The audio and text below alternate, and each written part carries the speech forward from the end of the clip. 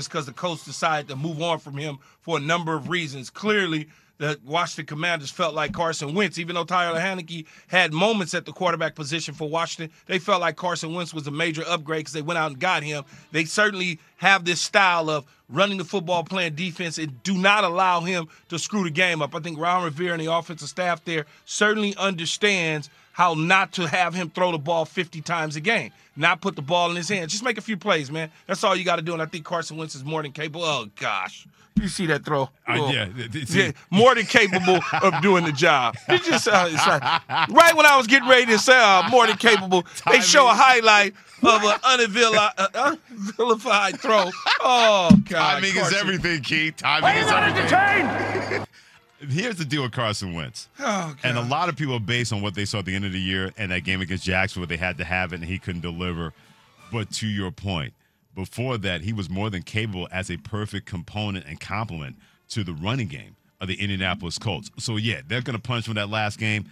I think he's going to be just fine the Washington Commanders. They did draft Sam Howell of North Carolina, but I think having that coaching staff and not making throws like that against the San Francisco 49ers, it's real. He'll be the starting quarterback at the end of the season down in Washington. You know, man, when I see stuff like that, what the hell are you scared of? That's a panic question. move. That's you panic when you do stuff like that. That's a good question. It's almost like when I played quarterback for the Carolina Panthers. No, I didn't play quarterback. I had a reverse pass. And I get it. Right. Them big dudes coming at you, full speed. It looks different. I got put in that position. We played against the Rams, and I ran a reverse pass. Right. And I respect the quarterbacks. I respect it. It's a lot happening. Trucks coming at you full speed. And I panicked, and I just threw the ball in the air. I was intercepted. But I hadn't done it 75 games in my life, 100 games in my life. I've done it a couple times. This dude, he's been doing it since he was 2 years old. And he just, man, that right there, I don't even.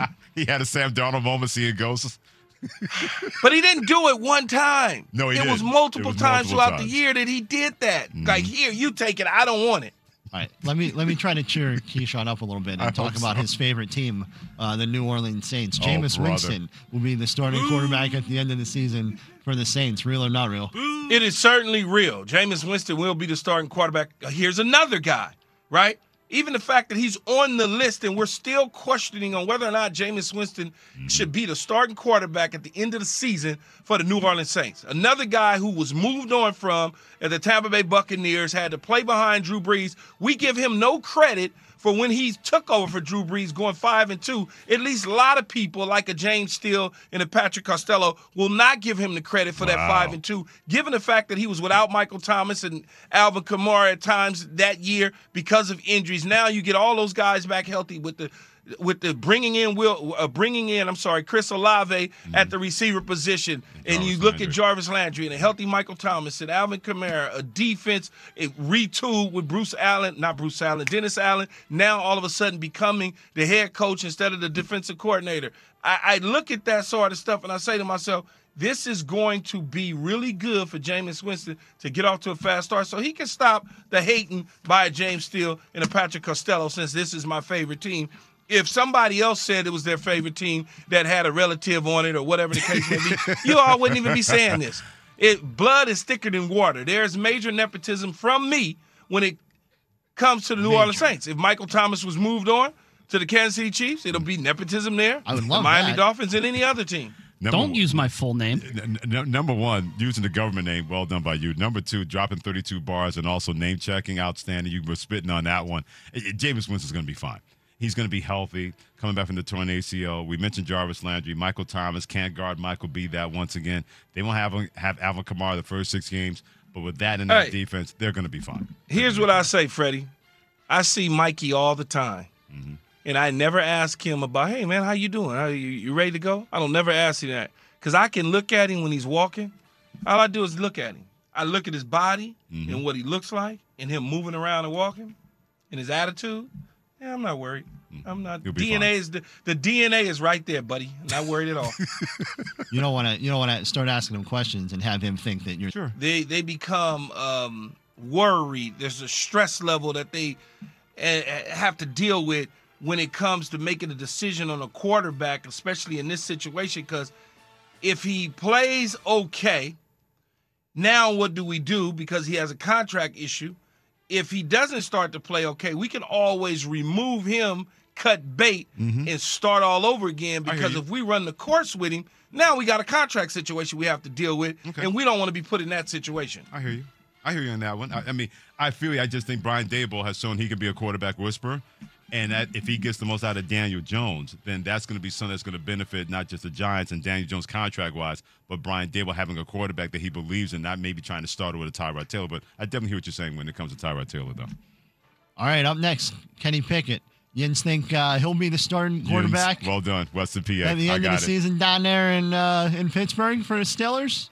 Not really real. Not real? Not real at all. I understand the love fest with Kenny Pickett for the Pittsburgh Steelers. He's in the building right next door, Pitt Panthers. I get all of that. But I like Mitch Trubisky. I think Mitch Trubisky is way more athletic than Kenny Pickett.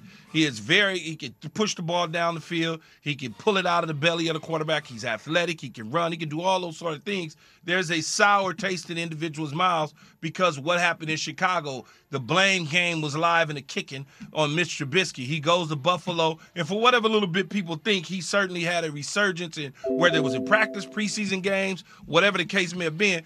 People felt like Mitch Trubisky certainly deserved a second opportunity with a fine organization in Mike Tomlin and the Pittsburgh Steelers.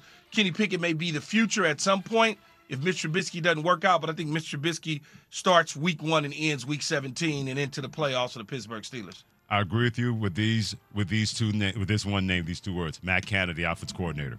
He is going to do a lot more for Mitch Trubisky than whatever was done from Chicago, because now the kind of offense that Pittsburgh wants to run, they couldn't really do that Ben Roethlisberger. They can do that now. That's going to play to the strengths of Mitchell Trubisky. He's got some wide receivers. If Chase Claypool can live to him believing that he's a top 4 wide receiver, that's going to help the quarterback. Got the running game with Najee Harris. I think the offensive line has to be a little bit better. But I think Matt Canada is going to do a lot more for Mitch Trubisky than Mitch Trubisky can do. And that's still going to benefit a Pittsburgh Steelers team in a very tough division in the AFC North. All right, up next, Ryan Tannehill will be the starting quarterback at the end of the season for the Tennessee Titans. Real or not real?